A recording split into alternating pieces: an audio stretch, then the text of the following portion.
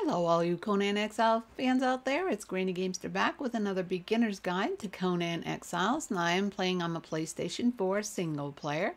And in today's guide I'm going to talk about the best cold weather to armor to get very early game. Yeah, as soon as level 20 you should be able to go up into the cold with no problem in most areas. So let me show you the armors. Now the first one that I want to talk about, and the very easiest one you can get, is the Caboose Shaman, which I am wearing. So let me show you where that is in your feats. So you want to go into feats, you want to scroll over to armor, whoops, and then you want to scroll down until you get to Savage Armors, and this is where you're going to find this set. And it's right here. Now this gives you 3 bars of protection from the cold. Not a lot, but if you bring spiced food with you, you should be fine in just about any area up north. Now the next one, this by the way, you can get at level 20. Then at level 30, you can also get the greater armors. And the one in here is the Hyrcanian set. And that is right down here, and this is the same. It gives you 3 bars of protection from the cold, and along with spiced foods you should be fine in the cold. So these are very early on to make. You make these at your regular armors bench. So let me show you what they are and what they take to make. So our first one is the Caboose, and that is right here. And as you can see, that's going to take medium padding and thick hide, so you need to be able to make thick hide. And medium padding is right here, and that takes leather and twine, no biggie, easy to make. And then your next one is the Hyrcanian, and that is up here. And as you can see, this takes heavy padding and elephant hide. You get a little more protection, you know, as far as damage goes. This is an armor value of 61, while this one is an armor value of 168. So this is the better bet if you're going to do any battling up there. But again, this takes heavy padding. And to make heavy padding, you need to be able to make thick leather, which you should be able to do by now. So those are the 2 armors that I highly recommend earlier in the game. And again, the set that I have on is the Caboose Shaman set. I have dyed it so it looks a little different. Normally it's like an olive green in color, etc. So the spiced food that I like to get, because it's easy to get, is the spiced pork. Now that can be made at your regular stove. You get that at the beginning of the game as a recipe in Cooking 1, and it looks like so down here. It only takes raw pork and spice. Now unfortunately raw pork is from boars, and to get that you need to be able to go up to, let's get out of here, whoops, get onto our map. There's so much lag here. You need to be able to go up into this area to find some boars to get the raw pork. But there's still another easier way to get it without doing that, and that is by going to Supermaru, and you want to go right here on the west wall side. So I will meet you there and show you where to get it. Okay, so here we are on the west side of Supermaru, and what you want to do is just head right in back of this group here. You've got the dancer and you've got some guys watching here, hooting and hollering. Right behind him is Ephraim the broker, and what he's going to do is let you purchase spiced pork for silver coin. Now for 1 piece of spiced pork it's going to cost you 1 silver coin. So yeah, pretty easy. I've got quite a few, so let's just purchase a whole bunch of those, and yeah, easy peasy. You don't have to do anything else. And if you loot a lot of chests in Supermaru, you will have had quite a few silver coins by now. Yeah, so that's as easy as it is to get. So let's take a look at on the map exactly where this armor is going to allow you to go. Now you will be able to go into any of these snowy areas here without even the spiced food with this armor. So let's just go right here. Okay, so here we are on the map, which is right here. And as you can see, the little circle that has the thermometer in it, which is right below my health and stamina bar, you can see that I'm cold.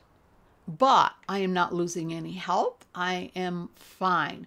And you're fine as long as you're cold or very cold. When you're extremely cold, you will start to lose health.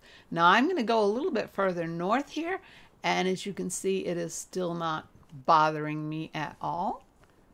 So yeah, no problem in this area. And again, that is pretty much the whole map here. There are 2 areas though that you want to be very careful in, and I will show you those right now. Okay, so here we are in front of the Bridge of the Betrayer, and let me show you where that is on our map. That is right here. Now, if you're headed up to this area, you want to get to the Black Keep. This looks like the most logical place to go because there's a bridge right here. But this bridge can cause you extreme cold, yeah, and it's very difficult to get across without the right armor and the spiced food. So I'm going to keep this cabochon armor on, and we're going to attempt to cross this bridge. And I do have myself on cloak so that no one is going to bother me, no enemies here. So as you can see, I'm fine so far. Now right here, you can see that my temperature gauge is dropping. Yeah, now I'm cold. And as we advance further, now I'm very cold. Yeah, now is a good time to probably take some spiced food because as we get to the center, now we are extremely cold. And as you can see, my health bar is now dropping and I have this frosty aura around my screen. So we're going to go ahead and take some spiced pork for warming up. And as you can see, I am warming up and I have now gone back to just very cold. Now you want to make sure that you have plenty of spiced pork on you because you may need to redo this before you actually get across the bridge.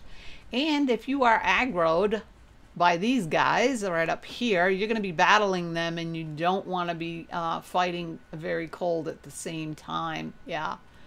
Or extreme cold and be losing health. But as you see, once I get to them, I'm actually dropped back to cold. So it's just across the bridge, and it is also anywhere on this frozen lake. So let's skip on down here. Once you get onto this ice, and I am still under warming up, so this is not going to show up right away.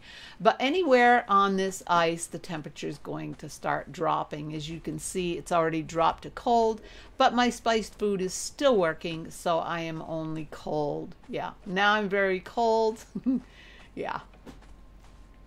So this whole area right here, this lake and the bridge crossing to the Black Keep is one of the areas you are really going to need your spiced food for. Now the other area, let me skip up here. And as you can see, the spiced food actually lasts quite a bit. It's gone now, but as you can see, I am only cold. Now the only other area that you are going to have a lot of difficulty is here, the Temple of Frost. This is really meant to be at a level 60 and have armor that's going to protect you from this because you are going to be experiencing extreme cold in here, losing your health and trying to do battle at the same time with the giants in this dungeon and trying to take warming food, and it can be very, very difficult. And if the frost giants hit you with their frost attack, that will give you extreme cold right away too. So I highly recommend not attempting this area at all with this armor. Yeah, you might want to wait until you're level 60 and get some of the better armors, which is the redeemed Silent Legion armor, which is very, very good for the cold, and some of the other level 60 armors for that. Yeah, and we can go over that at a different time. But again, you should be able to go into any of the other snowy areas as long as you have this armor on. And let me pop on this armor so that you can see what this looks like. Now this is, again, as good as the cabochon. You just have to be a level 30 in order to make it. It's a lot more bulky looking, but if you like this look, and it does give you a lot more protection against damage than the cabochon does.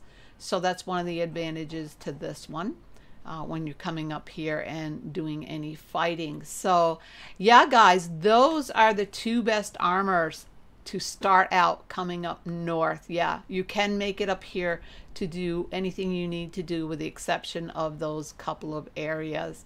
So there may be others, and if you have found some, please let me know. But as far as my experience has been, those are the only two places that you will need spiced foods wearing these armors. So yeah, guys, well, I hope this was helpful, and yeah, if you liked, give me that big old like, and if you would like to see more, just subscribe, and if you hit that little bell, you'll be notified when I post my next video. Well, all right, guys, thank you so much for watching, and until next time, GG out.